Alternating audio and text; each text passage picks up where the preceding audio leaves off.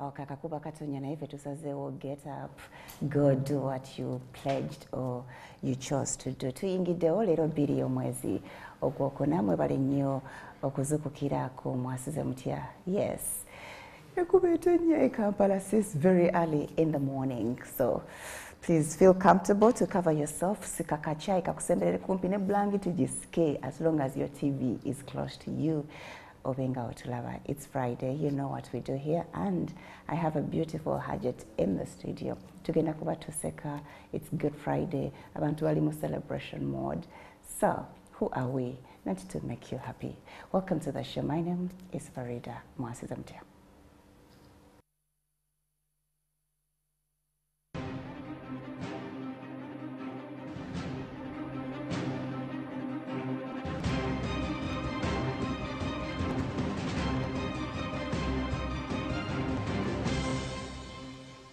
Okay, happy birthday to you, Augustine. Raymond Arali. Happy birthday wishes coming in from Aki Curator. Also, happy birthday to you, Nachimbugwe Molly, Tim Nantume, Maureen Nantume, bakwagaliza birungi byerere. Once again, tubaniriza nyonyoni na Hajat Moto bamuita Joweria, Nanozi, what else? Kalunji, Nagai, Latifa, Birunji. Sasha, Mumanyinga Sasha Brighton. Yeah, she's in the house, smartly dressed, shining up what? Yatwe Pikide. Welcome to the house, beautiful. Thank you. Salam alaikum. Wa alaikum salam. Uliotya. Ndi bulungi. Ogambo. Gotula mashallah. Ogenda kuwo wakati ku muzikiti ekibuli? Otuva wano? Just ngambe. You know, little Friday. Friday, valnaku lwa Juma. Tuba tulina olabika obulungi. Ate nga twetegekera kisiibo. Okitegeera. Osiiba naye? Nsiiba nze. Ennaku mmeka? Nkimalako okujjako nga wazzeewo nga bw'omanyi nti ndi mukyala. But nkimalako. Okay. N'osala n'esswala zonna 5? Nyinza obutazisaala zonna naye nsaala. Ng'oli bize mwawo katono? Wewa. Nsaala. Otaka kuba bakuzaala Masaka? No doubt. Luweero. Bali mwe mwaleeta n'entalo wanabe. Luweero w'obulenzi awo. Saidi kye Luweero? W'obulenzi. Okay, w'obulenzi wanene. Ewa mwami ani? Ew'omukyala bamuyita Aisha Kiyingi. Kiyingi? Mama wange yina Kiyingi. Banenga nesi. Fukamira. Yani afukamira kati. Tujja fukamira eri. Bayinzo. Ani afukamirira ani? Tuba ba Luganda. Tuba ba Luganda. Neera nze mba babawo. I know. Siro kikakata kwa fukamira. Kyenva nkwagala nnyo. Kumbe bulijjo tweddira tuva wamu. Naye ng'ataba kuzaala abaami be baani? Abanzaala. Gyali eyo. Nedda ngamba kika ki? Nze. Ekika kyange. Tokimanyi? Kiri awo. Kiri awo. Wali ku geeti? W'obulenzi. Osobola otambulamu ng'Omuganda? Tosobola? Nsobola. Nsobola. Nze Nano's Joweria, Kalunji, Nagai, nzaalibwa omukyala, Aisha Kiyingi, n'enkomaawo. Okay, Bananozi mweddira ki? Sikijjukira naye ndi mukyala Muganda. Sikijjukira naye ndi mukyala Muganda. Okay. Okay. Dadi wo tewakula naye? Nakula nnyo ne mami wange. Okay. Yeah. Wakulirawo obulenzi?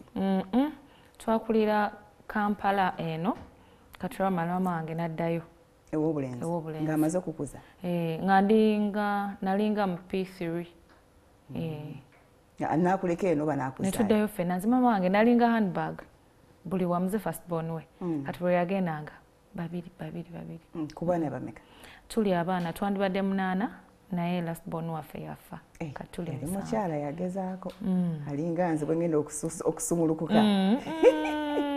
Ngenda osumuluka wano olabe ezzadde. Tekisoboka. Okay. So we mwaddayo w'obulenzi ki ekibazaayo Kampala aganye? Alabika simanyi nnyo story ye naye mukyala mukozi nnyo. Kati kyemmanyi yatuuka obanga emirimu gye gyayagala okukolera ddala giri eyo n'agamba kaddeyo abeerere ddala eyo. Nga mukyala mulimi?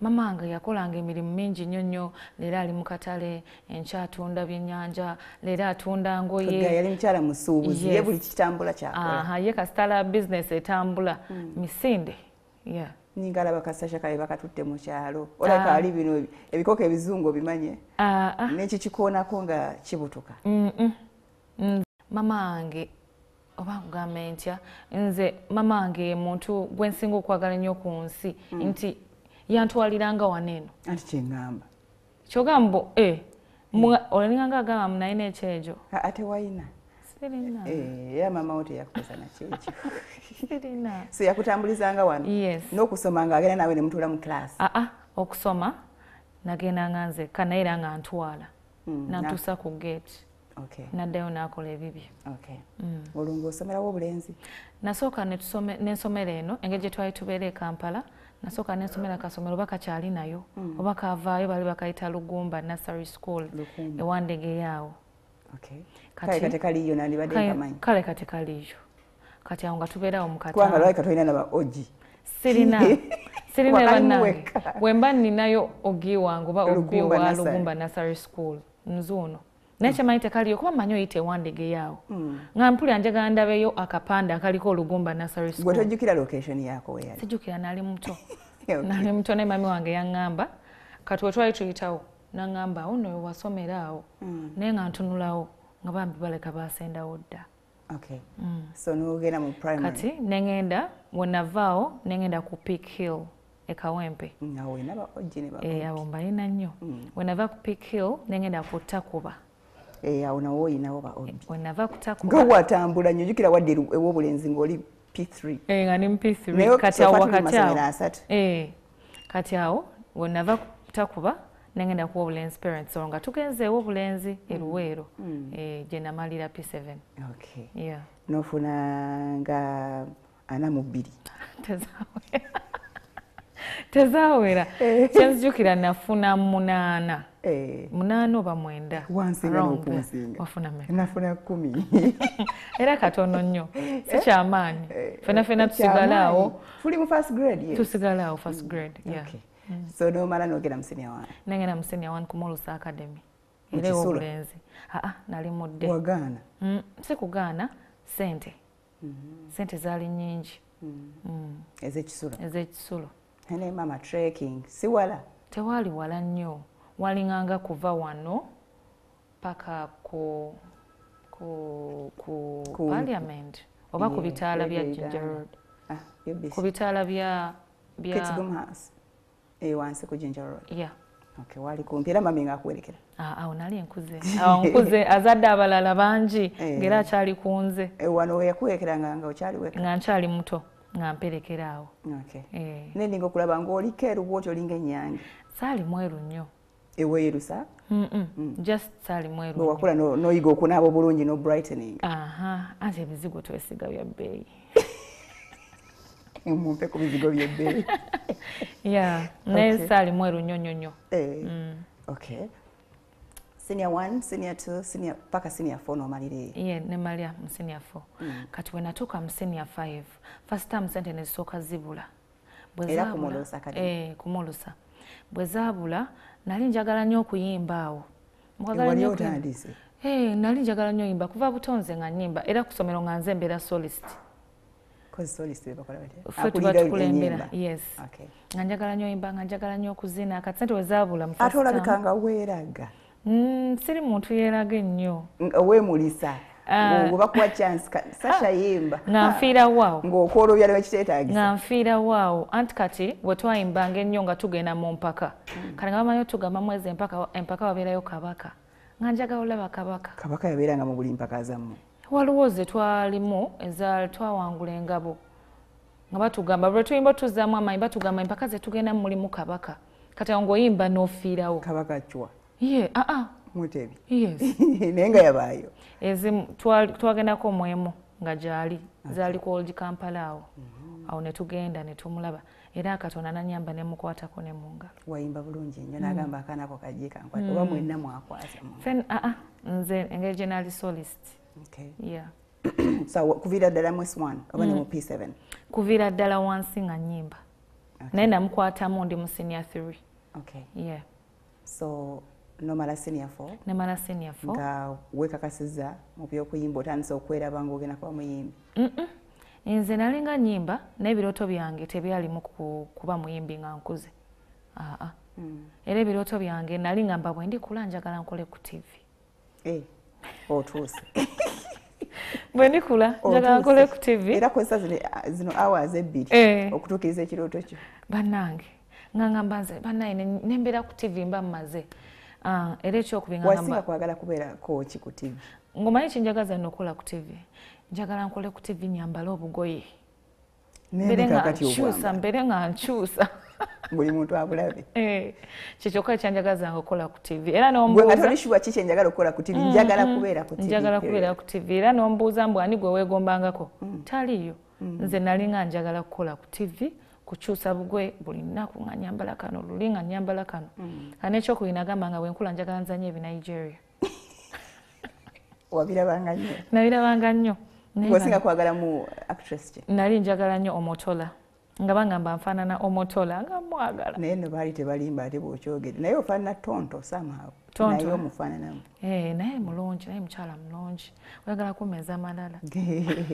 Kale bonna obafaanana. Ne Nagi? Simufaanana oyo. Ne Rita Dominic? Rita Dominic, yeah. Naye bagamba? Nali njagala nnyo Ebinigeria nga ndi faani nnyo. Nga tokyasoma oli mu Binigeria? Binigeria. Okay. So mala senior 4? Kati we mala senior 4, first time senior 5 sajisoma, tewaliwo bulungi ssente.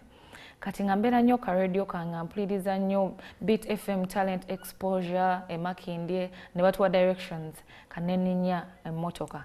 Wali ku Beat FM n'owulira akalango? Yes. Nga Kampala okyamujjukira? Nga simumanyi nako.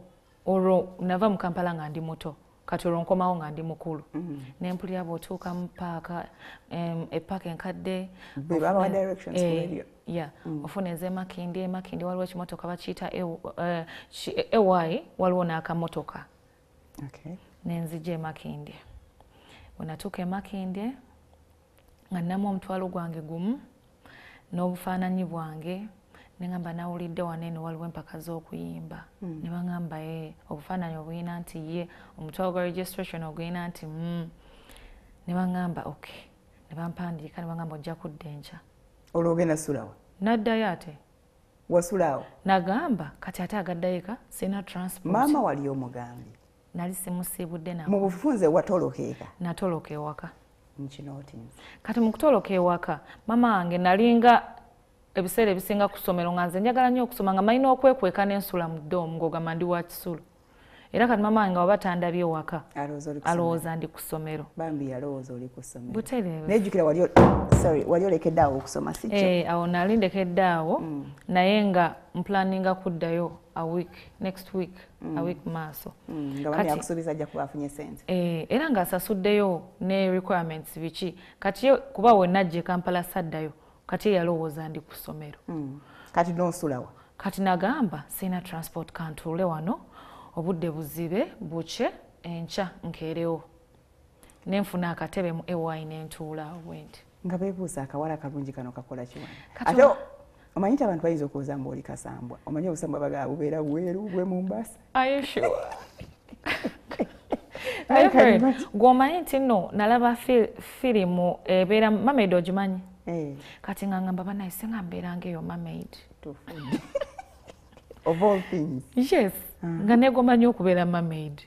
Oba nali muto. Wali muto? Nga naye olowooza gye bali. Oba bya firimu. Ngenda kukebera ku Google. Kali munaye n'entuula, bwe natuula, akawala ne kajja kali kakola omwo mu bbaala. Ne kangamba muwala oli otya konze gye ndi oli otya. Okuva ku makya nkulaba wano. Buzibu ki? Ne mugamba sirina buzibu. Oli bulungi? Ne mugamba ndi bulungi. Obeera wano eno kumpi? Ne mugamba ayi waffe Luweero obulenzi. Nangamba ogenda ssula. Ne mugamba ngenda ssula wano. Nangamba okyali mwana muto nnyo tugenda osula ewange. Tewatya? Asaatya. Nasanyuka. Nga nfunye ow'okwebaka mba nenda ssula awo nga ntudde. Bwakulya? Saabirowoozaako. Nga nze nsaba kimu ngende nsule ewuwe enkya ku makya nkeere nzije nkole auditions. So ne mugenda. Ne tugenda. Nasanga asula yekka, ne twebaka era enkeera nenzija, ne nnyimba ne baŋŋamba ojja kudda auditions ziddamu wiiki ejja. Wa auditioninga? Wayimba luyimba ki? Abanaye nayimba nali njagala nnyo Desire Luzinda, waliwo akayimba ka Desire Luzinda, nyumirwa nnyo okubeerawo oli ako kati nga ndwagala nnyo era lwe nayimba ne baŋŋamba ojja kudda wiiki ejja. Kati ne nteeberezaamu ate nzire wiiki ejja mama wange bw'anaamanya ne nga akansigalira edda omuwala bw'anaamanya mbu nti ngenze mu nti nzize Kampala. Era ne kakati ateeka kuba yeebuuza omwana aliwa. Era weebuuza yagamba alina obbanga ali ku ssomero. Kati ne mbeera e Kampala. Ew'omukwano gwe?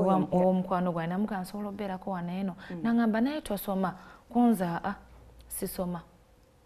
Kati ndowooza omwezi nga gumama wange n'atandika okubuuza. Sooka oleke.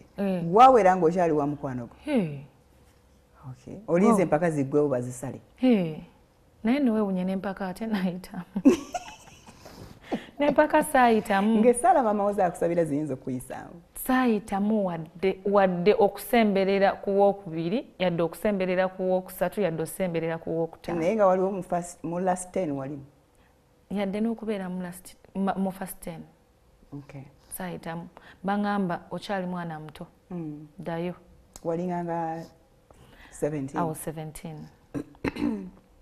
Nembeeraawo ne ŋŋamba naye kati ekinzizeeka kiriwa mama wange nembeeraawo kati jjukira yasasuddeyoko ne ku requirements. Yes.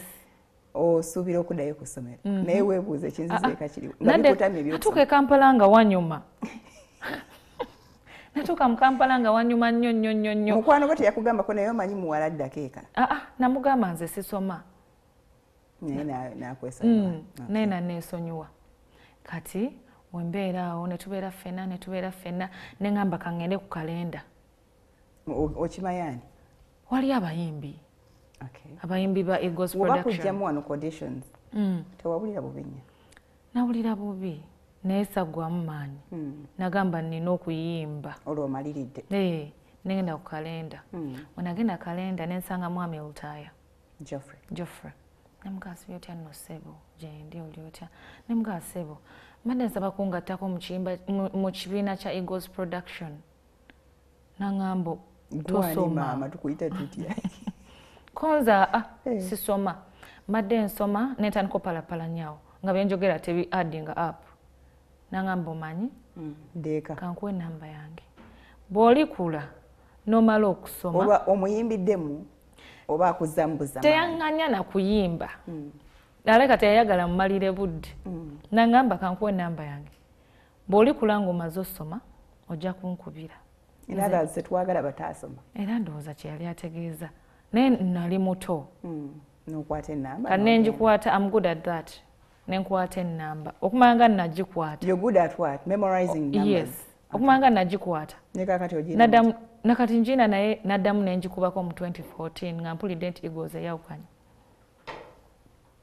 Wagiwandiika wansi, wagiteeka wano? Nagiteeka mu mutwe. Katukomewo. Eyange y'ogiina. Okay. Sasha Brighton is who we have today. Katumulemu katana nnyo. Tova.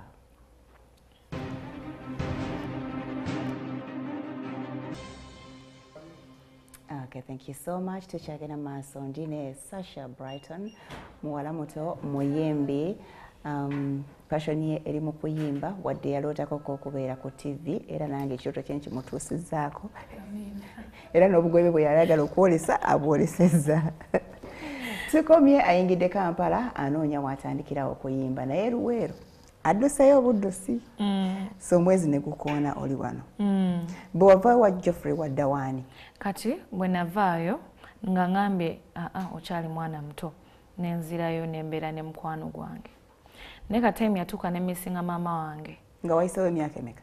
Nga wayiseewo ogwo omwezi gumu. Time yatuuka ne missinga maama wange nempulira nga missinga baganda bange neŋŋamba kati kanzireyo. Naye ogwo omwezi ogumu ng'osurviving otyo omuwala ali akulisa? Ne mukwano gwange nga ndiisa. We naddayo eka. Ne bakuba gwe kibo? Maama wange teyatawana yadde okunkuba oluyi. yakwata obuntu bwange bwe nali ndese n'abufulumya bwe n'agamba genda tambula onviire namugamba mama nsonyiwa mbadde nnyimba n'agamba tambula onviire nga yanyiiga yanyiiga wamuwanisa omutima yali tayinza butanyiiga teyagendako ku poliisi kati nze nina n'ekintu kyembeerawo naye nga kinswaza okunyumya we nadduka ewaka neebika nako webika like okwebika nti nfudde mpereza mama wange message muguno omwezi ogumu okozesa simu ya mukwano gwo nafuna ka line ne mugamba yegwe omukyala gwe bayita Aisha kiyingi mama w'omuwala gwe bayita Jowe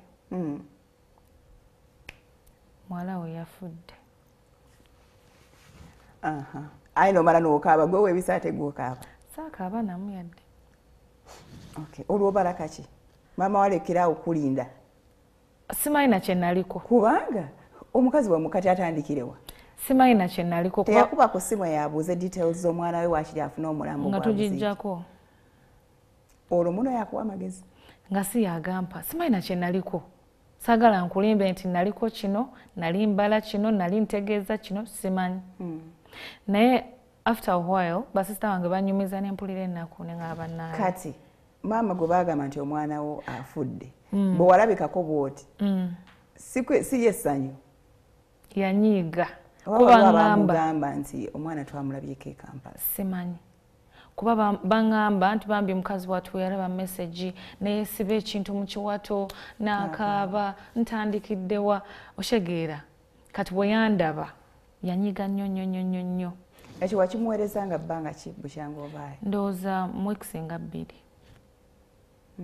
simanyi kye naliko akusonyiye bwe nkirowooza bannaye nsaba Allah ansonyiwe kati wakasukira obuntu nankasukira ebintu ebweru nangamba tambula onviire nemugamba mama nsonyiwa mama gwe maama wange nze nakuweereza message saamugamba essaawa eyo saamugamba kuba yali taŋŋanya ye yali ayagala kulabako kwe kukasukira yes era nenkwata obuntu bwange nenkomawo e Kampala tebagamba oba yagendako ku poliisi abuuze wawenyiza okujja yagendako mu mortuaries saabibuuza paka leero saabibuuza wabula kye nabuuza baganda bange baŋŋamba nti yatya neyesiba n'akaaba n'akakaninde wano omwana wange esimu ngikuba teriiko bwe bityo ndowooza oba ndowooza yakivaako saabuuza genda wala naye nga ku ssomero yali yagendayo kwabuuza yagendayo ne bamugamba omwana tetumulabanga naabivaako kati wakasukira obuntu ebweru otandikirawo nkomawo e Kampala ewa mukwano gwange era bwe nakoma ewa mukwano gwange nannyaniriza nembeera ne mukwano gwange paka kati kati nembeera ne mukwano gwange awo netubeeraawo awo wenfunira olubuto nenzaala mutabani wange naye we nafuna olubuto walunywa bunywi nafuna boyfriend olwo tonnaba kuddamu kunoonya akaani omulala mu industry gwentuukirira olwani gwe weego wangambye desire awo omuntu gwensinga okwagala bamuyita Irene Nambiru mubakyala ne back then era gwe wali back then si gwe nali njagala ennyo awo nali njagala desire nga nyimbira bulungi awo kati we natandika okubeera into music nnyo ate nenjagala nnyo Irene Nambiru ofuna taata mu mwana nefuna boyfriend nefuna olubuto kati wenafuna olubuto nenzirayo ewa maama nkulaba nga okyali kawala kato toli ku maama wo tolina income oli awo ndi awo naye gwe nabeeranga naye yalinga sister wange oyo omukwano gunyinyitidde yakufunira n'omulenzi omulenzi yamunfunira naye omulenzi yali mukwano gwe netubeera ffenna awo nenfuna olubuto bwe nafuna olubuto nemba nga saagala nnyo bantu nenoonya obusente obujjawo olwo nanyini lubuto nanyini lubuto yali tampa naye awo twali tulina bwe tugenda ne tukolaakola buli mulimu obutonotono n'oyo mukwano gwange sikwoza ngoye z'abantu naye nga tuyinza otuula nga tulinga nga bakitunzi ng'olina product yo ne tugitunda kati nga bano aba forever living abo ewe bityo ng'olina product nga ffe tugikutundira ng'oli alaba omuwala omulungi najja n'atugulako awo nenfunayo obusente bwange nzijukira nafuna emitwalo gyali 12 nengenda nempangisa akayumba ka mitwalo 4 nga mukwano gwakugobye awo nafuna olubuto nga saagala beera n'abantu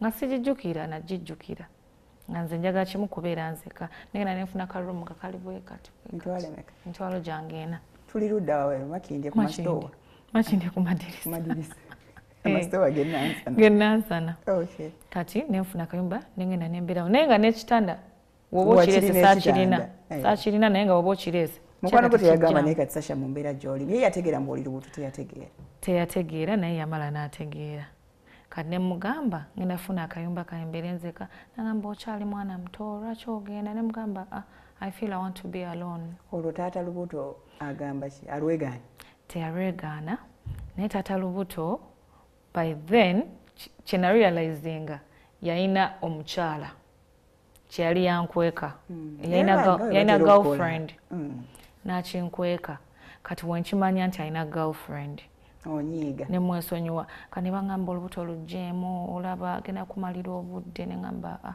sijja ddujjamu kambeere nalwo olwo ki obuvumu obujja omwana omuto simanyi gye bwava naye nagamba sijja ddujjamu kambeere nalwo yes kati oyingira ka room kongenda kwekulumira omwokaaba naye nga nina it is one thing to get a room to stay in but maintaining yourself in the saina nnaku naye nga ngenda wenafuna wali kumpi n'oyo mukwano gwange kumala okulya n'ogenda ngwemala okugenda eri ewuwe n'endya nga nkomawo eno oba oluusi nga nsindikira omuntu ne bandeetera emmere yes kati ate omwezi ogwaddako ogusasuza ki yampa nga mpa ssente oyo mukwano gwange nga ngendayo ne mugamba omanyi kyeyatuuza mukwano gwe n'amugamba nnyaba omwana nowamufunisiza olubuto yegoitekaya teyamutuuza teyamugamba ale kuba naye yali amutya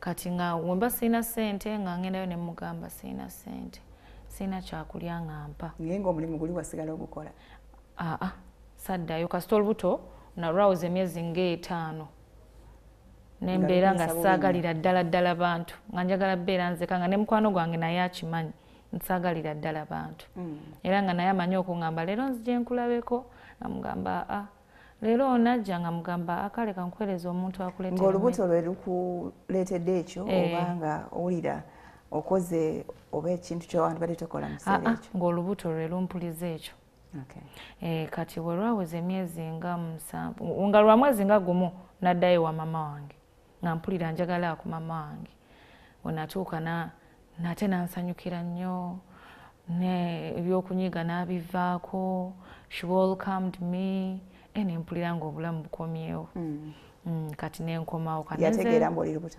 ye yaŋŋamba yategeera naye kwolwo nali simanyi nti yategeera teyambuulira kuba namugamba nemugamba maama wenagira nga omanyi nti guli omulundi gwe nakomawo wano nali lubuto naŋŋamba nakulaba kati mutima gwange neŋŋamba mbakulugjamu sandiswadde kanenzeyo nga lwa myezi 8 kuba nazaala olubuto lwange terwaweza myezi 9 bulungi kuba nze naddayo nenga kangenendayo ku mama wange nkomewo e Kampala nzaale ate bwe nagenda okulya yidi enkya nenzaala okwegala wazaalirayo eruweero kati wali osabirira kaana ki nali njagala nnyo omwana omuwala Katonda nampa omulenzi kati mama wange nambuuza obadde obeerawo otya bibadde bigenda bitya ne munnyonnyola life naŋŋamba toddayo olwo nga mu ruumu yo tonaana kufunamu kantu kalala nateekamu omufaliso yes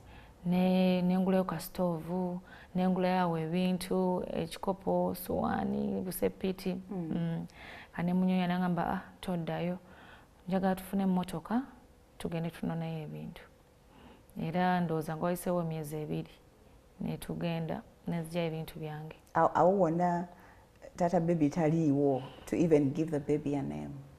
When Azala, like 2 days, he came. When Azala, mama yamukubira esimu namugamba nzadde. Nagamba bananga azadde baby ki? Mama namugamba mulenzi. Nagamba mumuwa amannya gange.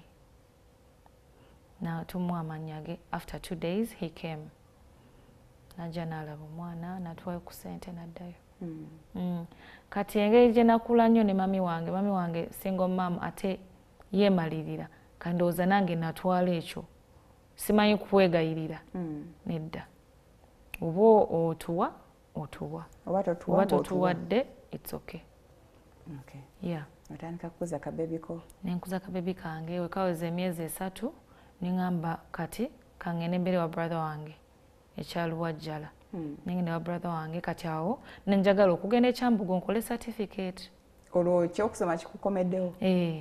Nampulira kikomyewo njagala kusoma. Nengamba naye sijja kuddayo mbu nsome senior 5 senior 6 nedda. Kangene ekyambugo. Olaba okuze kuba oli mother. Nenga kangene ekyambugo nkole certificate nja kuva ku certificate ngende kukiddako. Olwo baby omulekera mama? Baby nzija naye. Naye kati bwe natuuka brother wange nangamba omanyi omwana akyali muto. Ate tetulina maid. Omwana kasooka akule. Yaliwo yekka? Yali talina mukyala. Kanembeerawo ne omwana nakula awo nenzirayo ekyambogo. Bwe natuuka ekyambogo nga ndaba sikyabitegeererako ddala nga ndaba bambonereza. Gwe weebonereza? Mpulira kuba nagenda nkyagala. Bwe natuukayo nga ndaba bizibu nnyo ne baŋŋamba nnyabo. Nga tukwasa? Twasasudde dda nga sibitegeera. Tuli mu lecture okwata essimu ojja budde bw'oyagala ofuluma nga bane nga ndaba sibitegeera nga namanyira kuli okusoma kwe twasomanga. Saawa emu olina obeera mu kibiina nga bakuliko ne wano gwe weebeerako. Ne ŋŋamba bannaye okusoma sijja bitegeera mbeegayiridde kambaddize ssente zammwe. Baani? Mama wange ne brother wange ne bagamba kambaddize ssente zammwe. Bagamba tweyanziza. Okusinga okukola retake. Kambaddize ssente zammwe. Wali tokwasa oba ekyokuba nti tewali akusindiikiriza? Nalaba nga tewali ansindiikiriza. Nyabo gwe wali oyagala gwe wali olina okwesindiikiriza? Nali njagala bansindiikirize nali njagala lecturer abeere nga ndiko lwaki otuuse 3 mu kifo ky'ebbiri. Lwaki okola bwoti nga luli bwe twasomanga mu secondary nga batubeerako mu primary. Ne wano gwe weebeerako. Olwo wali ozeeyo kusoma kosi ki? Nali nze kukola IT. Ebya TV wabivaako dda? Nabivaako nabiviirako ddala. Ng'ebyokuyimba nga nabyo wabyesonyiwa? Sinabyesonyiwa. Sinafuna bufunyi mukisa. Ebbanga lyonna lyewamala e Kampala kewafuna yakukwatirako? Wali wava ewa Geoffrey n'agamba sookoddeyo n'ogamba kaninde mpeze emyaka gye balowooza? Nagamba kaninde. Kati eyo period ate nemanyamu ne David Lutalo. Eyo period namanyamu ne David Lutalo. Olwo omusisinkana wati? Sijjukira nange gye namusinkanamu. Naye nzijukirawo we namusinkaniraawo. Niye nagamba kino era agenda okule osooka okule? Kati awo we namusinkana yali agenda mu safari nga balina tour. Nengenda mu tour nagamba omanyi tugenda mu tour. Onaabisobola kuba? Olwo ogenda ku touringa kukola ki? Kubanga wali tolinayo kayimba. Wali ogenda ku backinga? Nali nja yimba kuba nakwatako ne kazindaalo ne nyimba ku stage live band. Nga ntulaawo ne njiya obuyimba bwange. Walina obuyimba bwo? Nga ntulaawo ne mbuyiyayiya mpola mpola. Kati bwe twatuuka eyo ne nkwata microphone ne ngenda ku stage. Olwo tuli ku stage Kyambogo? Awo nga sinatuuka Kyambogo. Nga tonazaala? Nga sinazaala.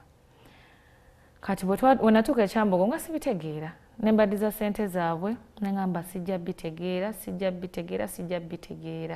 Ng'osazeewo? Kanentula ne brother wange. Ssente ozijja wa z'obaddiza ggwe maama?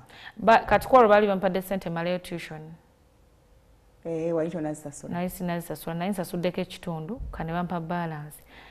Wenafuna eyo balance ne ngamba naye oba nzirye ndekeraawo osoma ngende nga nkoma mu kkubo oba nzirye nzijenga nga ntuula wali eri mu compound mbalage nti nsomye. Olwo otandikiriza tufuukira ekizibu? Nembeerawo nga mbirowooza olunaku nabirowooza nnyo ne nzirayo ne ssente zaabwe waka mugana alina nga sente waziwaddeyo konze sente naziwaddeyo nga tolina receipts konze ngenda zinoonya nzikuwe kani nga mutima ngamba oba mugambe oba simugamba nengamba akansule nga nkirowooza abunakeerera nja kuba nfunye ansa yakyo nenzirayo enkya ku kampasi bwe naddayo ne ŋŋamba naye mbonaabona sijja kukkiriza kubonaabona lwakusoma ne mbagamba sente zammwe nziteeke ku mobile money oba nkomewo naze ewaka olwogamba bani obakubidde simu babrata wange nanga ki kyotegeeza konze sente za tuition nziteeke ku mobile money oba nzije naze ewaka brother ina ŋŋamba are you okay konze I'm very fine nenzirayo eka olwo oyisizaawo bbanga ki ng'otandisa okusoma ndowooza omwezi gwawera oba ebiri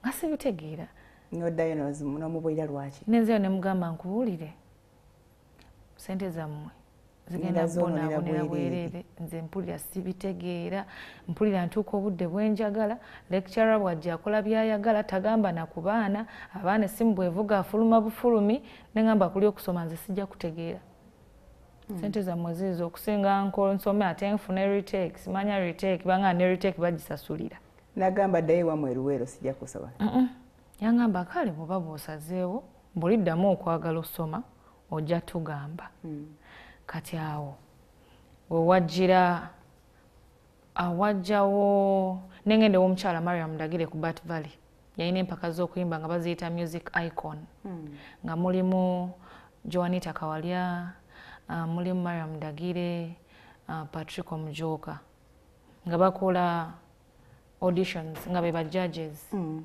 nengenda nengezaako yimba nebagamba oyimba bulungi nnyo ba you lack confidence ng'otya wali otya stage nga ntya nnyo stage nga nzija nga nyimba bulungi nnyo wentuuka wali eri nenyimba birala nina that fright up to now by the way nina that stage fright ngero nga sigirabye koze eno si stage eno si stage kati ekinyamba okubula bwe nzija abantu they welcome me kati ebula naye oli eri nga abantu tebanammanya nga nzija nenyimba byenyimbye nga nsaba kimu Katonda nvadde ku stage azifu be bakuleese kati nenvaayo era saawangula nali mu 10 abasooka nenvaayo kati nenva mu competition nogamba yeno yakuba nayo njivuddemu Sasha ndi kuki saagwamu no maanyi mba ndiawo nga baleeta Coca-Cola rated next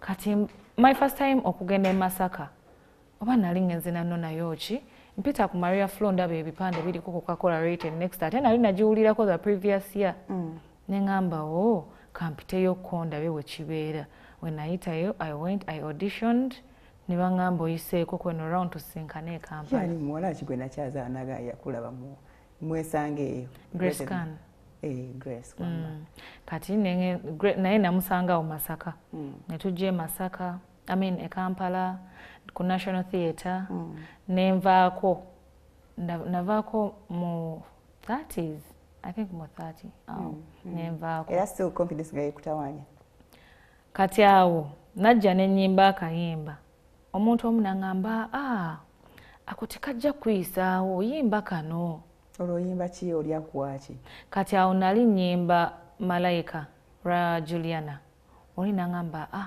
yimba kano kati nenyimba ka Angela Kalule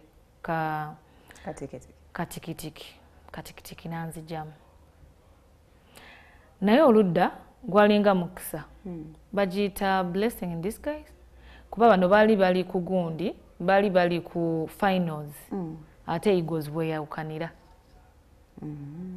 oshegeera Eagles bweyawukanira kati waliwo band eno band y'omugenzi Pastor Iga nga revival band nga nnungi nnyo nnyo neŋŋamba naye ebyokuyimba kambiddemu wali obivuddemu nali bivuddemu nga tonnabitandika nali bivuddeko nga sinabitandika nenga naye kangende kawaala nyimbe nsabe ekifo kati we natuuka waliwo omulenzi twali naye wa Mariam Ndagire omulenzi oyo nambuuza oli otya konze gyendi ozze kusaba konza nze kula pastor yiga nangamba omwagaza ki konze njagala kuyimba nangamba ha ebya revival band onabisobola nti bibadde ki konze bibadde ki nga si byangu obuuza ani oyo mukyala wa musanga omulenzi twali naye mu competitions eza omukyala Mariam Dagire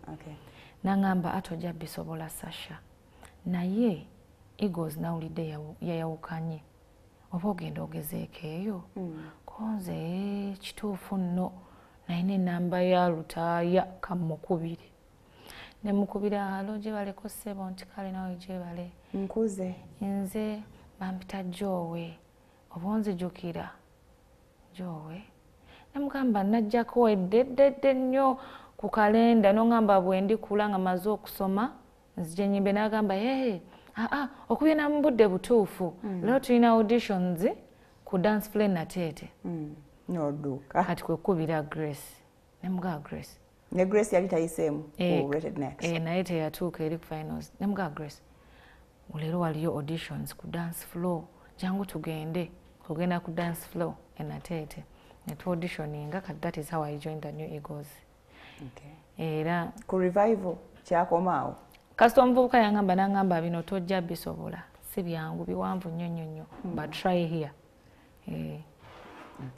Sebo mutuukayo eri kyali kitya bwetuukayo netu auditioninga netuyitamu ne batugamba katugendagenda mu camp olwo otandisa ofunamu ka confidence era oli Grace mukalukalu ndi wakusika muguwa naye nga ngezaako era nze mu auditions za New Eagles nagwa ate owayingira otya nagwa kwegaba bakuyisa kiyita mu lujja bakiyita batya manju we twatuuka ku finals ne bagamba kati fe abagudde ne bawa omukisa ba judges ne ba directors ababiri omukyala n'omwami omukyala Irene Matovu ne Mzee Utaya buli omu ne bamuwa omukisa mu baana abagudde gw'olaba aliwa yadde agudde naye nga asobola yagwanga muli mu last 10 nga tuli ku finals ddala owasembayo finals mwatekayo abantu bameka sijjukira naye twali bangi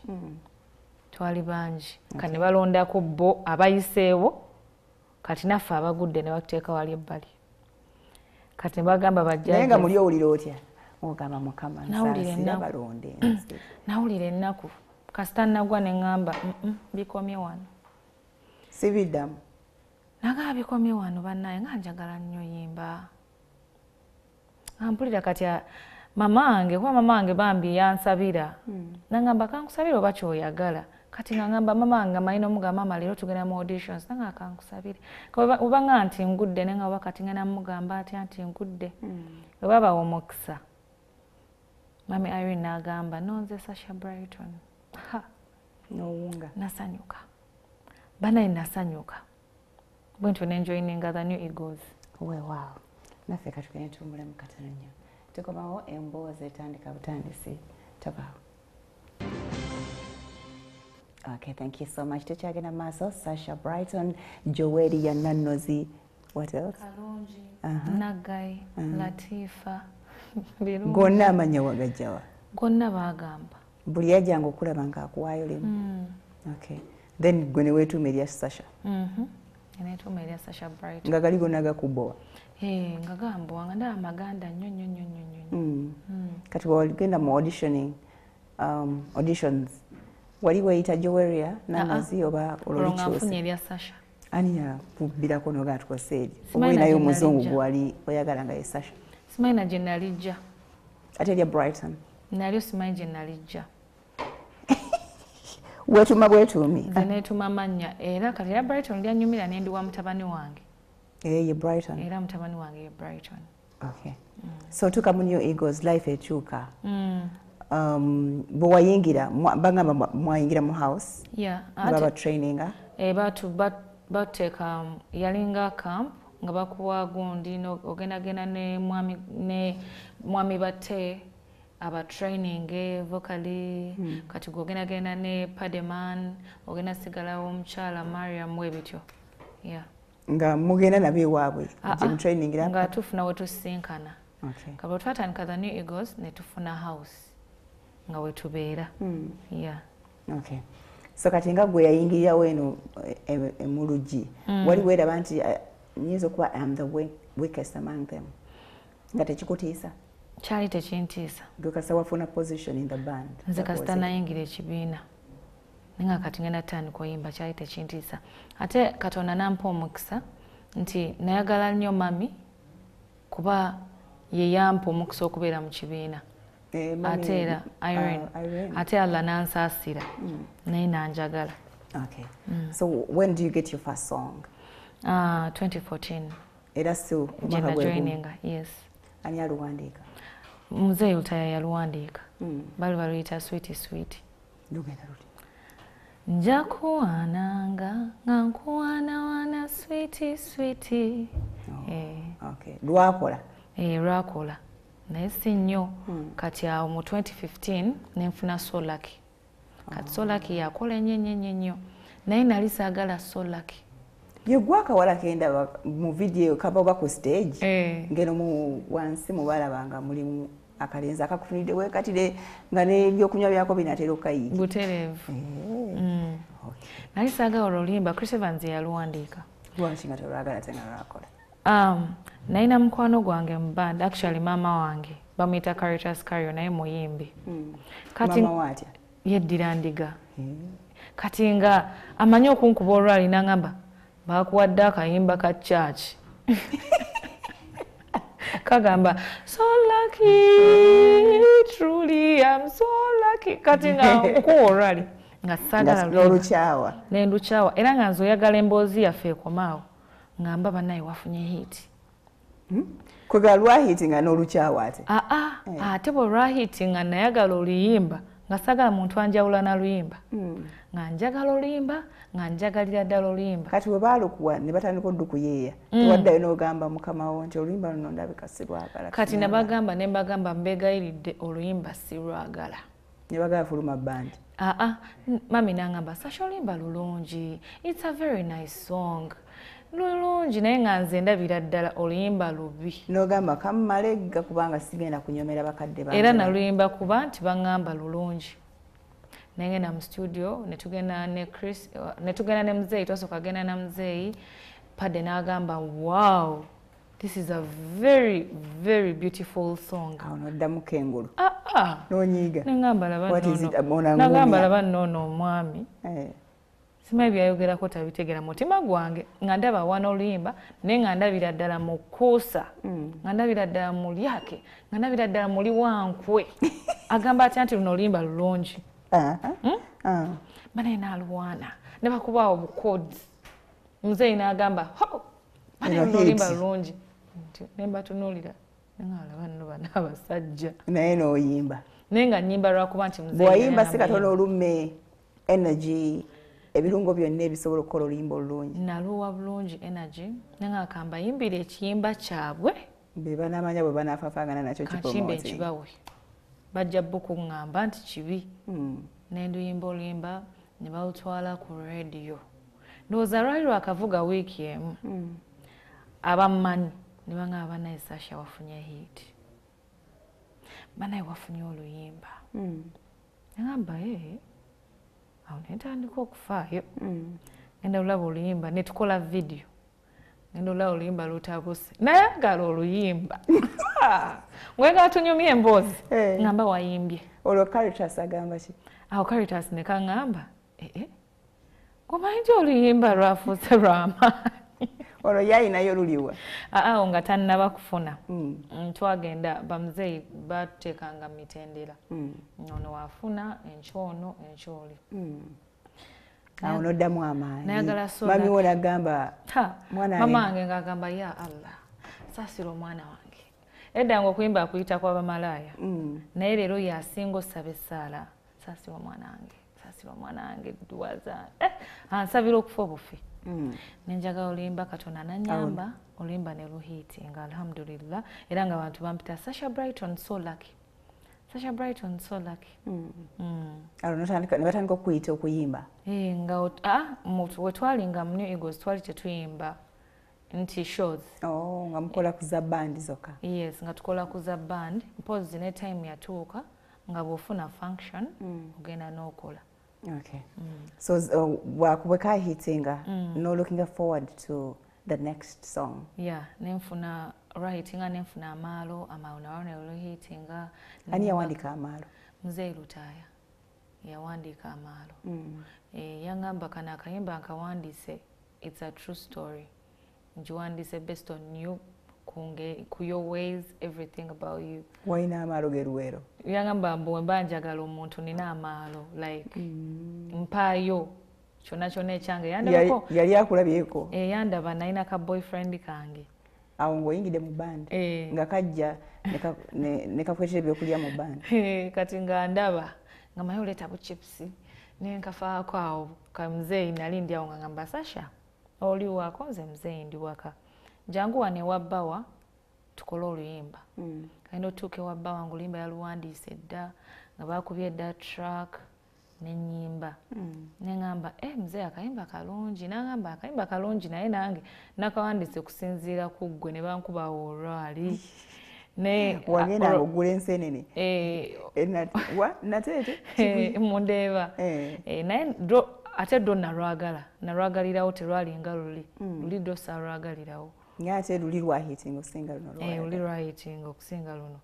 Kati nenfuna amaalo, nenfuna kambite.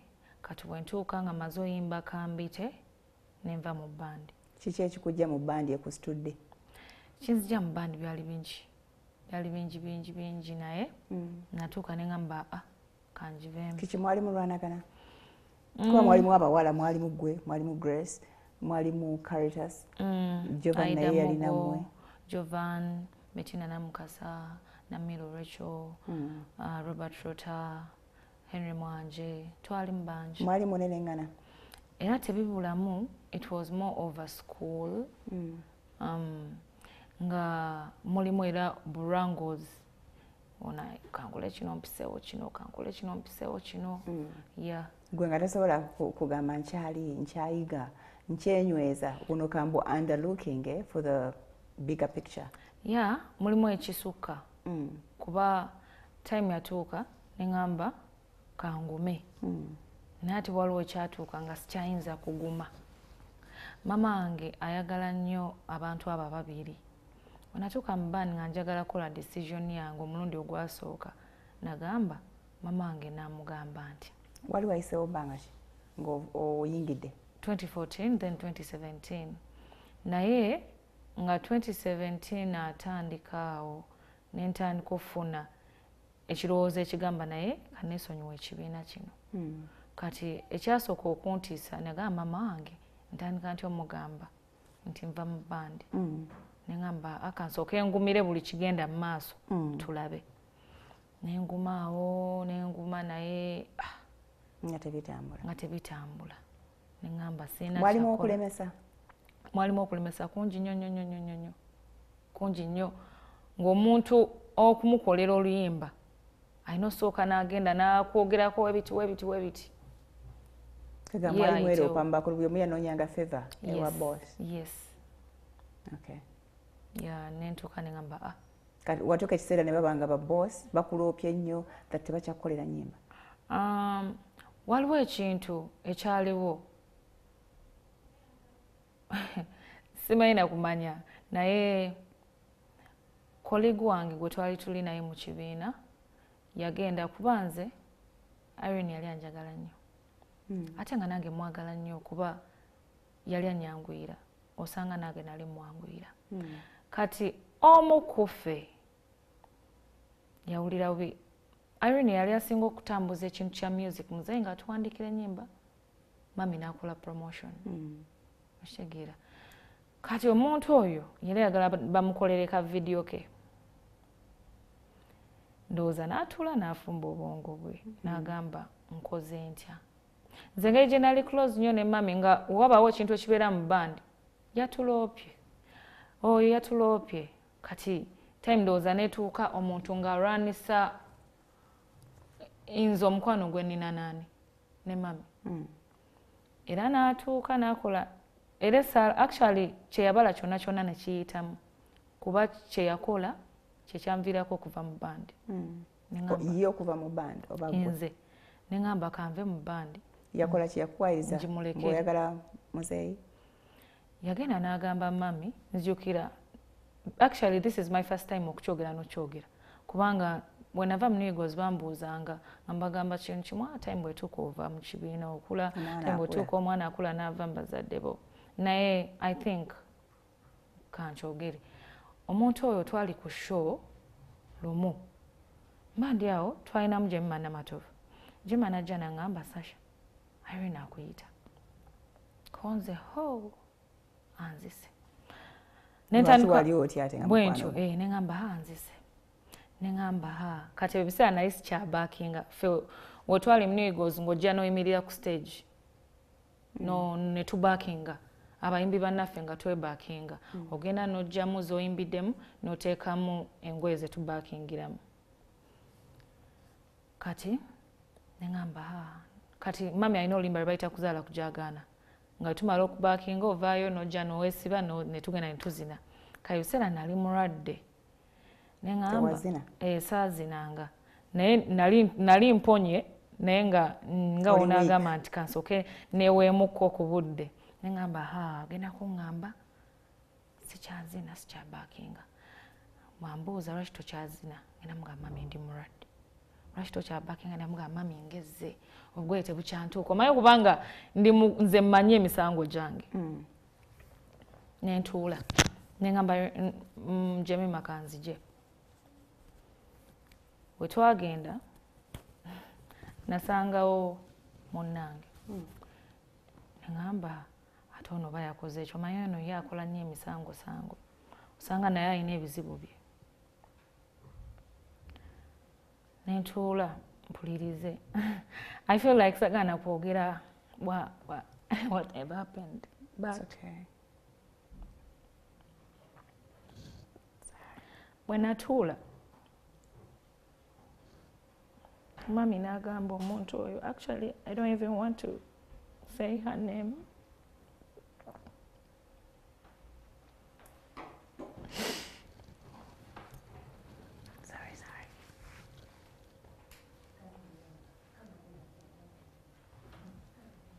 Jagina Maso, Sasha just got a little bit emotional, but she's ready to speak to us again. Sorry she won't say the name, I know you're all waiting.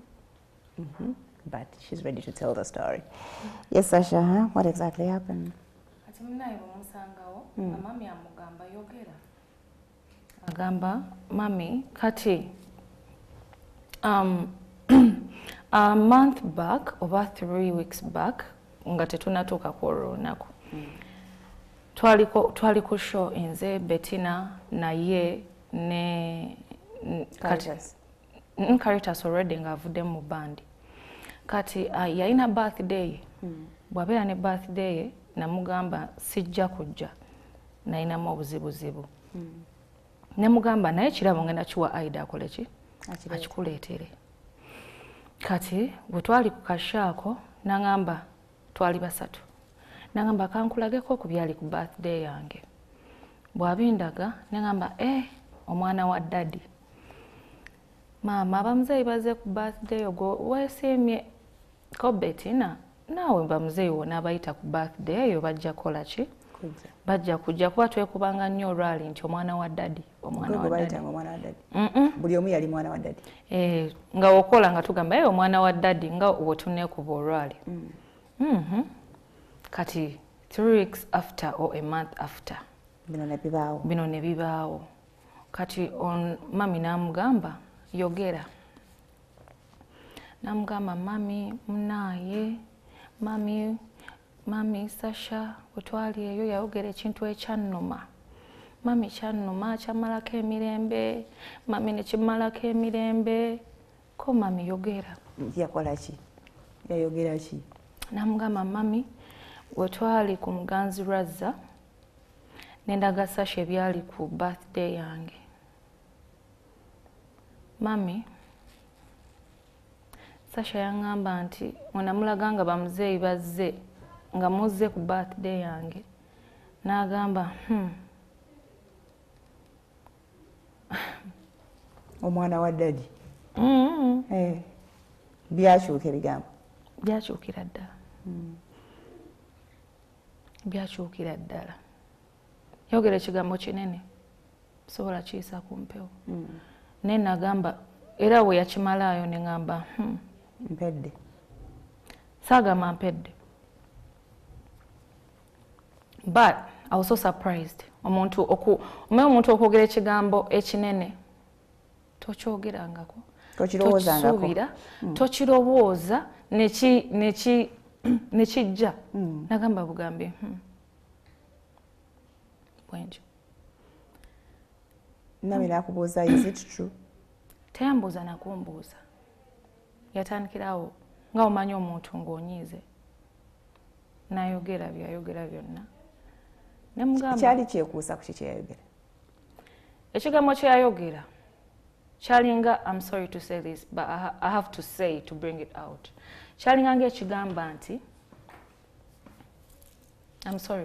I'm sorry before I say it out but I have to kyalinga ng'ekigamba nti muzeeyi yatwagala mu kutwagala maybe nze naye mu kutwagala nga bwe tunaba nga Farida twagala omusajja omu naye gwe n'oba muganzi gyali kati nze nempulira ennugu okitegeera nempulira ennugu kyekyali kitegeeza mami n'ayomba ng'omuntu era kuba oli mwami we nti bw'owulira ennugu ku ye nti bamwagala nnyo kwono owulira ennugu ku mami kwono akyogedde mami n'ayomba ekyo kinene nnyo is that something big no gye yakyogeramu sobola kireeta gye yakyogeramu mami n'agamba Jemma olaba abaana bano baagala omwami wange afuuke mwami waabwe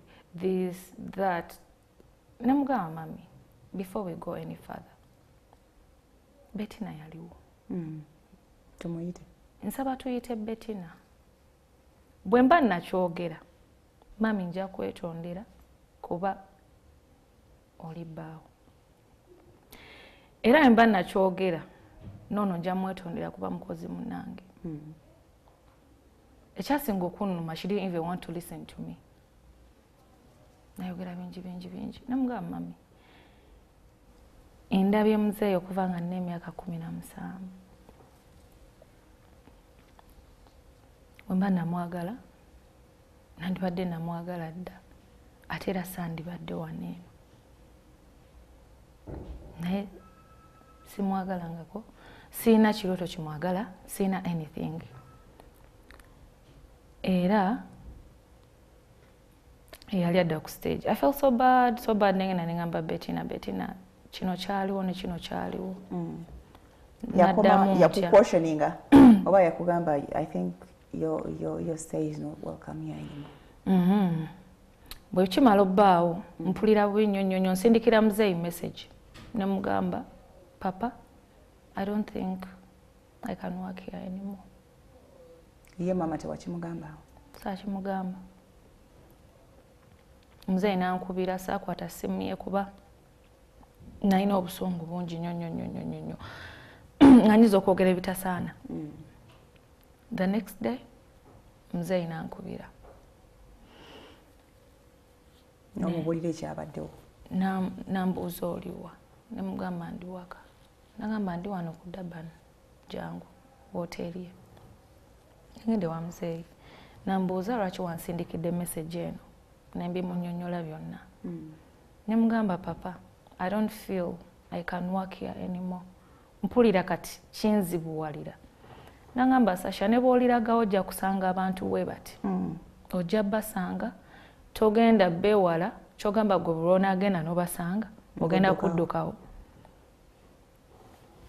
so he talked to me like tata wange he talked to me like my mom nengamba okay nensigala unasigala mu band everything changed mami takyakulaba nga kaddo take kali everything completely changed tokyafuna music everything completely changed nengamba kanve mu kibiina Ngena ninga mama ange ne muga mama. Manyi onjagala nnyo okubeera mu the New Eagles, but I don't think kisoboka. Nambuuza lwaki.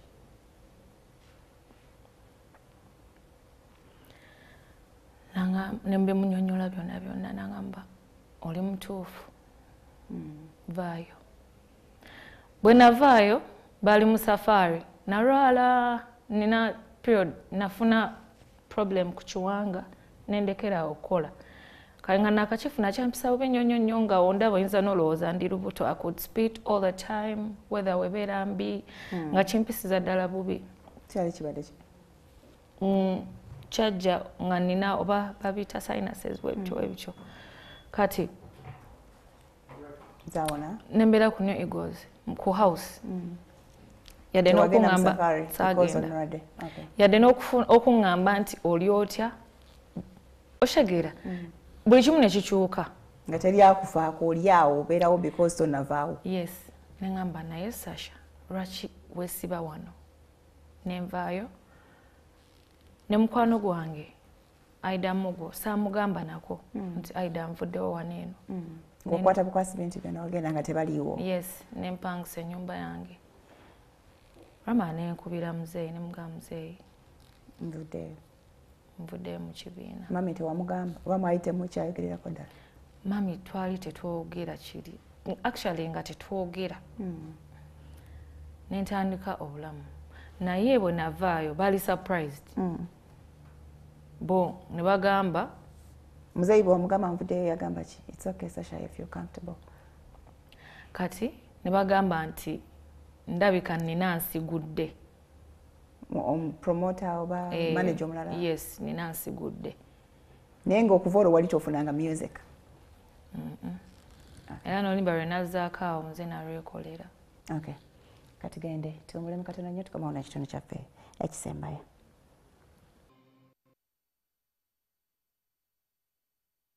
Ya Sasha Brighton. Sasha nga tonava mu band. Bwe mwabeeranga mu band omwo. Mwali mufuna ssente, mwali musasulwa mutya? Bali batuwa pasho. Pasho. Mugenda bandi neekuba. Okusinziira ku rooli yo ne bakuwa. Yeah. Okay. So bw'otandika otandikirawo? Okutandika nga nvudde mu New Eagles. Bwe nva mu band mbeerawo nzekka. Kati wensangira omuntu nanyambako. Waawo okwatagana ne mwami Shonga? Okay. Mukwatagana mutya? Twayogeranga. Otwatandika okwogera yali taliiwo. I think yali Zimbabwe. Yali Zimbabwe oba South Africa. Yali mukwano gwo ng'okyali mu New Eagles? Teyali mukwano gwange. Naye yangamba nti wenakolera video ya So Lucky yaliwo. Yali kugundi? Wali oyimba ng'oyimba kasajja kakwegombanga kumbe katudde eno mu audience? Ate yangamba ye yali azze na muntu mulala ne basanga nkola video. Ate era nangamba nti teyali faani wange. Kinga bwe nava ano nenzija ne nkusanga ng'okola show yo. Kati ne twesanga some years after the show ne ngamba Fred omanyi nti no wali okola show ya gundi bwe ne gundi naliwaawo. Ya kati yaliwo naye teyakifaako nnyo kuba teyali faani wange. Kati ne twogera nga naye ayagala nnyo music. Nangamba nange njagala nnyo music, nina kawala kange, njagala nnyo kayimbe, ne tutandikira. Mutandikirawo okwogera?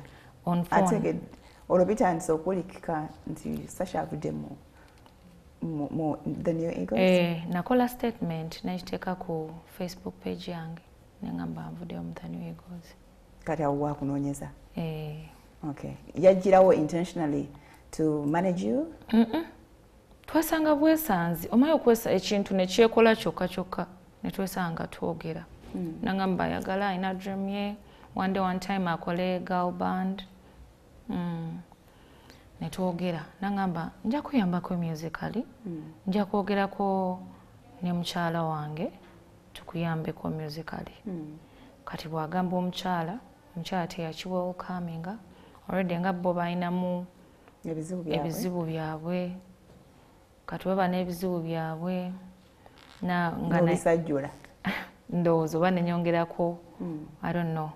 naye nga balina ebizibu byabwe kuba yamugamba sijja kikkiriza ekyo namugamba but I want to help her musically not anything kuba honestly speaking tekyaliwo nti oba waliwo relationship yonna by then teyaliwo naye oli bwe yageza kuteekawo resistance yes kati already baali balina ebyokwawukana byabwe ne baawukana kati we baawukana nga nange nalina relationship yange naye from ne kali akantu kakwano kaffe ak'okubanda akali just ka video nedda ngamba ono bakuyimbiramu olw'amaalo yajjanga n'omufumbira oyo nalina boyfriend wange naye nga tuli on and off kati mubeera ne boyfriend wo ne mwawukana for a month 2 3 kati nga weesanga ng'ofunyeyo akubuzaabuza omulala kaoba wakafuna ono akubuzaabuza ng'akomawo yeah kati nalina already relationship yange naye ngeri on and off kati ngamba ono najja n'amaanyi mangi ono gwendaba alinga ali serious tewatya nti omukyalo oli ajja gamba I am the one who wrecked her home or something. Satya kuba yangamba bali baawukanye nze nagenda okujja nga already balina ebyabwe ebyokwawukana okay yeah so n'atandikirawo n'ateekamuko sente n'oyimba kayimba ki social media abantu ne bavuma nze anti namwe mwatulaga nnyo la awo nga tetunagibalaga nnyo emwayite munnaba kati ate baategera batya bali bwe baawukana madamu yayogera you could be the trouble cause yes yayomba najja live nayogera kino kiri banaye abantu ne bavuma nze nga nsobola obeera ne comments 5 n'omugamba tewamugamba nti sebo togenda kunvumya disappear kubanga yali bambi andaga nti ali serious with me ate nga nyambako musically noga banvumye kabanvumire ddala ne ngamba banvumye kati kabanvumire ddala kuba we banvumira basooka okunvumira relationship teyaliwo yeah naye ng'ejjirira nga tejjirira na omuzigo gutandise osemberera omuliro awo osobola okugamba bwotyo but relationship nga yo nti tulowooze ku kya relationship tekyaliwo gwe watakiriiko saidi eno kumera avenue twepositioninga okay olwakugambye tufunye omuwandiisi mukozi akayimba chapuchapu video oluyimba lwange lwaliwo naye n'oluyimba lwe bayita gwe maanyi gange ani aluwandiika David Lutalo okay yaluwandiika kane muyimbiramu wenamuyimbiramu nangamba this is a very nice song tugende wa Lutalo tulokole era onaba katya bali gwe maanyi gange jane ntyamumuli eyo joyita my sunshine abalala baleke babi gumira kunzo ojja kubeera fine endibeera nani kati nangamba it's a very nice song naba nga mpushinga tugende wa Lutalo tulumalirize era ne tugenda ntulumaliriza wetwanatuuka okukola video nangamba director nagamba asobola obeera video vixen yali Malawi he came back oyo yenyini najja n'abeera vixen madamu n'agamba ngenda okukuba bano kibooko oba nga abeesonyiye aga you go ahead awo baali ono yali andaga nti baali baawukanye naye nga baali teba I'm very sure baali tebaawukanye naye musawo eyo wali olowooza nze nali ndowooza wakkiriza Mr. Kyagamba kuba time yatuuka twabaira ffenna but after something like 2-3 months namulaba nga akukuta he wakes up early in the morning, he goes to the car, he calls bichi natuka nachindaga nakama nze oli mama w'abaana bange nga tachindaga nti mama w'abaana bange naye nga boogera ngayogera oli bwakuba agikwata nga woli nga boogera n'ogamba otya deep inside nolowooza already you're staying together okyatuukawo nenguma nengamba okay nakingiramu mwagala kansabe Katonda bijja tereera ate olwakwatiddeko ne ku career ogamba kati nze Sasha waabwe ngenda tandikirawo netubeerawo nokkiriza nti nayo mujja wange nga ndaga nti baana be batugata baana Okay. Yeah, ngandaga nti baana tomugambe ntoyogera na baana bo. Of course. Nedda, I'm also a parent. Naye time yatuuka newayingirawo ebirala. Wayingirawo ebirala. Oba oli awo nga zeeye Zimbabwe, his cousin. Malawi. Yaddayoko. Okusinga we yaddayo mu 2019, COVID namukwatirayo. He came back in July. When he came back in July, nwajjawo too much. Nengamba ate ye engeri gyali muntu wa social media nnyo. Nga buli kimu okirengera oganda yeewo. Nga buli kimu nkiraba. Time yatuuka n'engenda mu ssimu ye. Olwo sitaani akema. Era okebera mu ssimu. Omuganda agamba totunula mu ssimu ekoleta. Katungulu. Akatungulu ne kakwokya. Akatungulu ne kafuuka akatungulu. Ne ngamba Sasha, no. No. I have to let go. So essimu yaleese ebizibu ebiriwo. Yeah, okusinga yaleeta ebizibu. Era bw'omubuuza ekyagira relationship agamba ssimu. Ate era yali ssimu. Osanga bino byonna byandibaddewo. N'oguma. N'enguma. Naye ssimu. Toga wamugamba Sebo, thank you so much for everything you've done, but concentrate on your first family. No, weewunye. Ekitwawula tekiri muna first family. Mu ssimu mwalimu muntu mulala? Si muntu mulala. Zine message ezaakukabe? Mwalimu abantu balala. Saagala oyonoone nti muntu. Mwalimu abantu balala. Nga 8 n'ekitundu. 8. Asatu. Ndi mukyala musiraamu 8 nsobola okuguma. Mwalimu abantu. Kwegamba mulimu ebintu bye nasanga mu ssimu nga n'oba gwe tosigala. Byali bingi.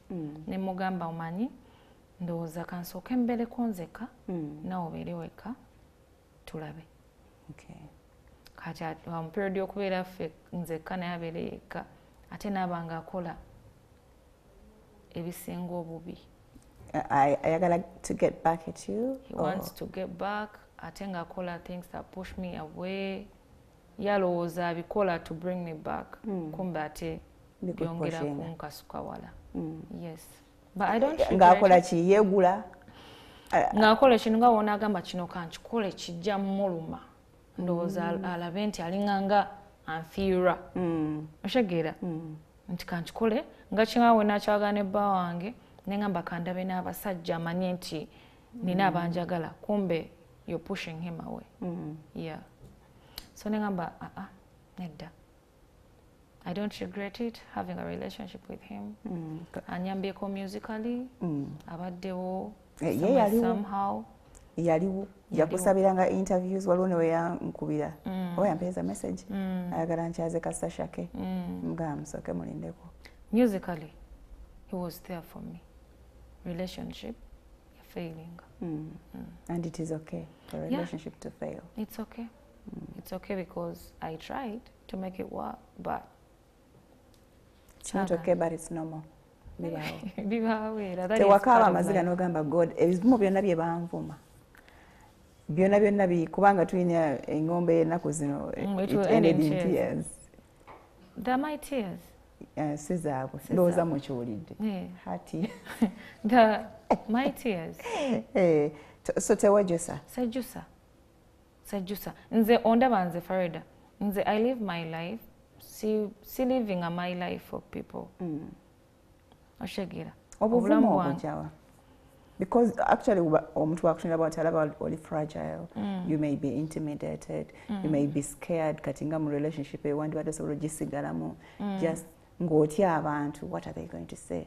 After everything that happened, Madam oli n'anyiiga, nawulira nga nze amukosezza, tutambudde eno n'eno, batuvumye, and then he's the one pushing my music. How am I going to survive without him? Kati mu nsi muno, nagala nnyo beera mu the new egos. Nnyo. Okuva mu new egos ye decision gye nali simanyi nti nsobola okukeera ku makya ne ngikola. Naye bw'oba wagikola? Naye bwe mba nagikola, I can make any decision. bwemba nagikola nti kati kanve mu Eagles I can make any decision. Nze mbulamu bwange sagala nnyo okubeera wantu nga nyigirizibwa. Nsobola ogezaako I try so hard nengamba kijja kukyuka. Nali mwana relationship ngamba nga ndi committed nga sagala kuddamu kufuna relationship ndala mbulamu bwange. Nina omwana wange he's big mukulu amanyi nti nina dadi wange anzaala naye nina dadi gwe mmanyi omulala. So nali sagala kuddamu kulaga mwana wange musajja mulala. Nga sikyagalira dda nti Brighton akule amanye nti nalaba dadi gundi nalaba gundi nedda nga njagala amanye nti nayo dadi omulala dadi wange but waliwo ne dadi gwe nkuze ndaba. Naye time yatuuka ne ngamba nedda bwalikula nagamba mami wange namulako dadi mami waliko ne dadi gundi nsobola omunnyonnyola n'akitegeera. Naliwo n'enguma nga ngamba ekintu kimu he will change. So kino wakimalamu ebbanga linene ng'ogamba nga ngamba he will change. Nga n'ebintu ebyo byemwegayira ne mugamba olaba you don't have to be doing this. Olina kukola kino instead. Naye nga naye alina byayagala nga ye omuntu. Nga mugamba kino tolina kikola naye nga naye alina kyayagala ye ng'omuntu. Ate nga kyayagala ng'omuntu nze kinkoseza ddala reputation yange. Gabiswaza. Natuka time ne muwa example ne mugamba oyinza obba nga otudde awo n'olaba n'ogamba oyo omuwala yaani nti Sasha Brighton nga mulungi ayimba na bulungi nnyo asobola okunkolera akalango kange. Aba atudde eka n'agamba nakwata essimu ye n'agamba Sasha Brighton kamu following endabe. Bw'ajja n'alaba following yange ejja kuba nnungi alabe comments kuliko comments 7 agambe wow atuuke mulinga comments 7 zinvuma ajagamba no mulungi nnyo ayimba bulungi nnyo naye nedda aleka ayina entalo ne mugaa kyonoona reputation yange. Ebintu byokola abawala baali tebaclashinga naawe tewesanga nga you're clashing with girls you don't even know mama wabana we can understand no but these other ones no naye ng'obiraba nga bakuvuma ng'otunulira nnyo mulimu amannya goba olabanga go ga buli nnaku ng'olabira ddala omuntu akuvuma n'olabira ddala yes omuntu akuvuma ekintu n'olabira ddala ng'akijja ku mutima kati lumu wenkebera essimu ye ngeno gikebera ngamba nemuga kiba kinyonoona kiba kyonoona reputation yange. You should be doing this instead of doing that. Wali wamutwalira mami officially? Nali saamutwalira nti mami omwami wange buuno naye ebimu yali abiraba. Kati nentuuka time ne mugamba tugende ewaka omperekereko ne tugenda mami n'amulaba. Nga they could even talk wetufuna obuzibu asobola omukubira mami kino mami kiri. Yeah. Okay. Did he ever propose? Okuproposinga yakireeta tumaze okwawukana. He was like guno mulundi bwonsonyiwa nga yekwata ku bisubi. Yeah, he was like guno mulundi bwonsonyiwa aganyabo sirida tugenda tukole nika tugenda tukole kino I'm going to make you my official woman bichi ne mugamba no it's not about us making a big wedding us making a big introduction it's about you changing into the person I want. Oyinza obutaba perfect because nobody is perfect but at least nga nawe mulimu ekintu kyolaba try kunze nange mulimu ekintu kyolaba nga kino kimala yeah naye ne bigaana n'okita n'enkivaako. Kati what's your plan? Nalabye wakoze akayimba akalala. Nakoze akayimba akalala. Wafunye omulala akumanage akukwatizaako? Sinafuna naye manyi nja kufuna inshallah. Financially how are you coping? Naine obusente bwange ku account yange. Nali siri ready ku releasinga ka music naye bwe natula ne ngamba naye kati bagenda tutaddi. Omanye music asigala atambula. Abantu basigala babuuza abawagizi basigala bakubuuza kye kigenda maaso kye kitambula ozaako ki ne ngamba akanzija obusente bwange nkola akayimba kano Allah bwansaasira ne katambula jinja okufunira ebirala. Yeah. Wakola ennyimba mmeka ne Shonga? Kanabe Kawomera Sigabana Musajja Gamanyi gange 3 songs. Ezo ennyimba ebbiri Kawomera ne Sigabana Musajja were they about what you had? No. Chajja kati Kawomera nali ndi ku Facebook yange Mvuka nampereza message. Sasha Brighton, I'm a good writer. Nina kaimba bakaita akawomera. I'm very sure it will work for you. Nemugamba, oh, send me your number. Najimpereza, I texted him. Nalumpereza, walumpereza. I love the lyrics. Nempulanga, it's a very good song. Yeah. Netulukola. Sigabana musajja, kati sigabana musajja yeye yamuleeta. Yeye yamuleeta mbandi awo ngagamba nakuleetedde oluyimba olimba lulungi nnyo. Era agenda okuteekamu nga lulungi. Ne mbuuza walufunye otya? N'agamba nadde ndi awo ne writer nampeereza olimba. Ye musically bambi. Yali afaayo. Ng'ate ateekamu buli kimu. Era musically I think I lost someone. Kuba he's good, aina okutoka kulungi ku music. Yeah. Ne relationship ne failing ate nanga tetuyinza gamba nti relationship the failing nze tusigale nga tukola music biba tebisobola somehow mugenda bigatagatawo yagamba mu kusooka aina dream to have a girl band. Did that dream die with you? You were the girl he was looking for. Era band ye n'agikola one man band, one lady band. No. Otwali fenna yali ayamba girlfriend we akolera girlfriend we bwetwayawukana nalabye girlfriend we yali nze anyambako kati bwetwayawukanye nalabye yakoze ekibiina kati duli tubadde fenna nga tewali kibiina twayawukanye nalabye yakoze ekibiina ebirooto bya munno wamuwunza kasita kati abiriko yeno yesiimye ebyo abiriko ebyange sinatuukirizaako yadde ekimu. What is your dream? Nze nalinga nkula nayagala nnyo kola ku TV.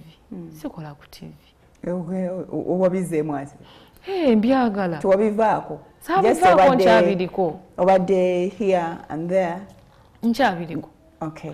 We nali nkula nagamba. Oyagala kola ku TV kize nkufunira omulimu. Oba nkole TV ogyokole. Kola nzije. Nga njagala okuzanya ebi Nigeria. Sinabizanya. Why haven't you tried out acting? I will. Sinafuna connections.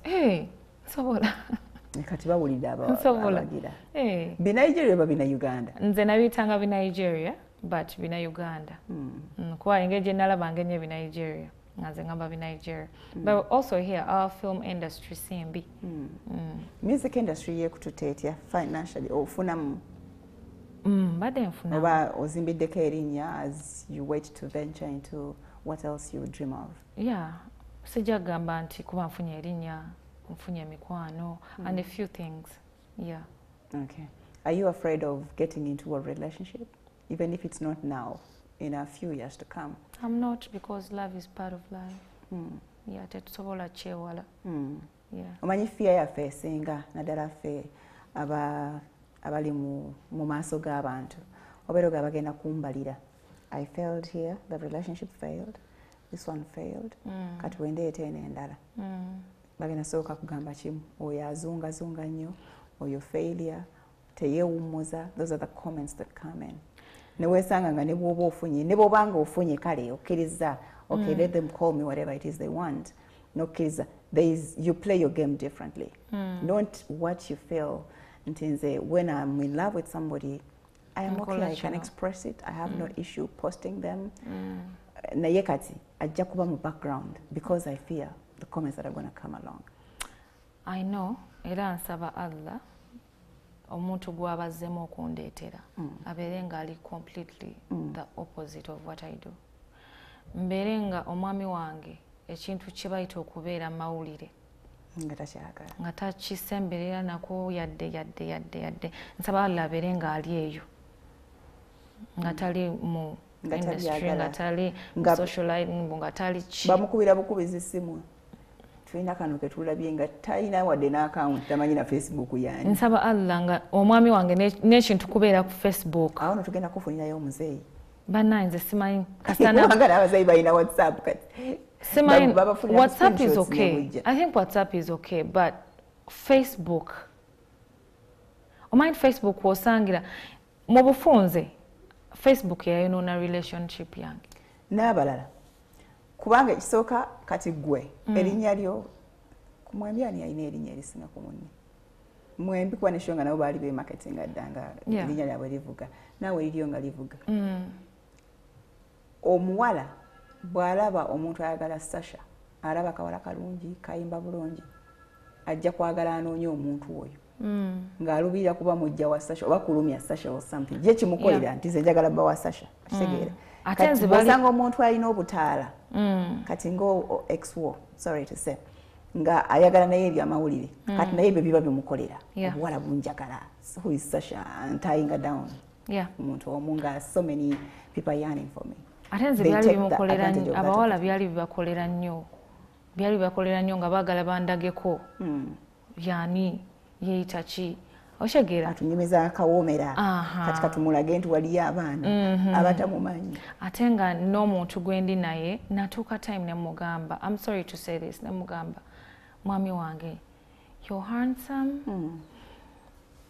bamanyi bakuwegomba nange ne mukyala mulungi eri abanneegomba naye nasalawo ne ngamba gwe naawe why don't you respect yourself omuntu abeere ng'agamba ho mwami oyo nno mutuukirira nga si kyangu but whoever comes to you you welcome that person buli ajja okitegeera so nga ayagala nnyo ekintu nga tuka time namugamba omanyi yali his one person ayagala nnyo Facebook live nga manyi omugamba Facebook giveeko Facebook gireke nga takkiriza ng'omujjuuta ku Facebook nga takkiriza nemugamba ebintu ebimu omanyi wobeera ennyo ku ssimu era ofuna ebirabyo by'osangako obeera ku ssimu 24/7 ng'oli ku ssimu kwaga naye ebintu bye namugamba nga kino nedda kiri nedda naye nga anziramu yangambanga ebintu bibiri gwe tommanyi you know nothing about me nga ddamu n'ekintu ekigamba nti we are totally different yangambanga ekigamba we are totally different of which kati nkiraba we are totally different nti ye nze yadde ndi muyimbi siri muntu wa camera ate ye yayagalanga nnyo camera his one person ali a bit talkative nze ndi quiet his one person ali social nze nedda kwegamba nalabanga tuli banjawulo yakusanga mu kiseera ng'oli fragile oli vulnerable and they took advantage of that yeah and I'm sure in your next relationship that will be a lesson you carry along so you have to make your decisions more sober it happens to us all so it happens it's okay just pray saba Allah angondeze relationship eddako kuba sijjagamba nti sijjafuna siri musista oinofuna ate nkuwagira ngenda kufunira lihaji funira lihaji okay Sasha akadde katuweddeko I'm actually surprised you opened up ennaku zombadde nkulaba ngo oyita to promote your music but you were so reserved about whatever happened between the two of you. I'm very reserved. I'm one person who is so protective. Naye eno program nungi nnyo wetu otuka time ga eringanga oba naye nkugamba eringanga ki you feel like you want to open up. It's a very nice program. All right, thank you so much. God bless you. May you shine as the musician that you are. Thank you. Okay, that's it for today. We wish you a happy Easter.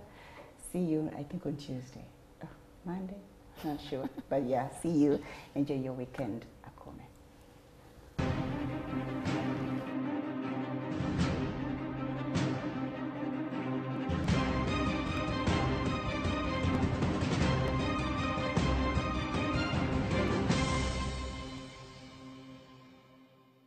Do you need a fridge, electric cooker, big flat screen? Talk about quality and affordability. HomeTech is the place to be. HomeTech, quality you deserve.